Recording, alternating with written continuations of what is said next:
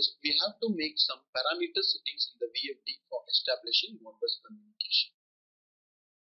Go to parameter 2.00, which is for master frequency command. In this, set it as 3, which is for Modbus communication. Similarly, go to parameter 2.01 for first operation command. And in this, you set it to 3, which will enable Modbus start-stop control. Next, go to parameter 9.00, which is for setting slave address of VFD. I set it as 1. Similarly, go to parameter 9.01. In this, you set the transmission speed. Next, go to parameter 9.02, which is for setting the communication protocol. I have set it as 0, which is the default setting. Next, we are going to program our PLC. To program my PLC, I am using Machine Expert Basic software. The PLC that I am using is TM221CE24R. Next, go to this serial line and set it as Modbus, baud rate as 9600, parity none, and stop it as 2. Next, go to this Modbus setting and in this choose as ASCII 2 and master. Since PLC is my master and VFD is my slave. Go to programming.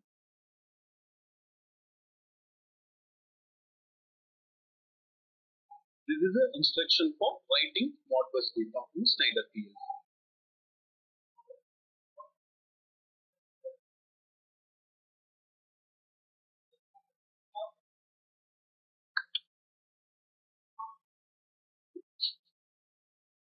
Here we are setting the VFD address, which is 1. Next, go to first object. This is the address of my VFD data table. 8192 is the Delta VFD data table address for control word, which is using this we could start, stop, jog our VFD. Next, quantity. How many quantity of data you want to write? I kept it as 1. And index data 0, which refers to our memory address MW0. Similar to above row, I am creating one more run below for giving speed reference to my VFD. In this, ID will be same, but data table address for speed reference is 8193. So I am giving that, and index address I am giving as 1. So we will be using MW1 for speed reference. Next, I am adding animation table for changing values in MW0 and MW1.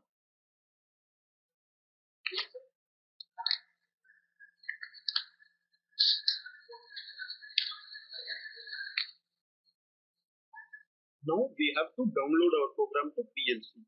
My PLC and my laptop are connected through Ethernet communication. So this is my IP address of my PLC. So I am choosing it and clicking login.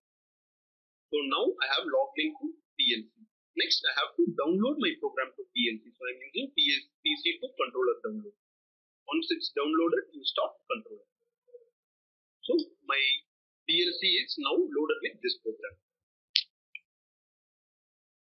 I have connected my PLC and VFD using a RJ45 cable in the serial port of PLC and serial port of my VFD. Through this cable, Modbus communication is going to happen. 2 is the decimal value for starting a drive. So I am giving 2 to MW0, which in turn go to this data table 8192. For speed reference, I am entering for 4000, which means my drive will run at 40 Hz.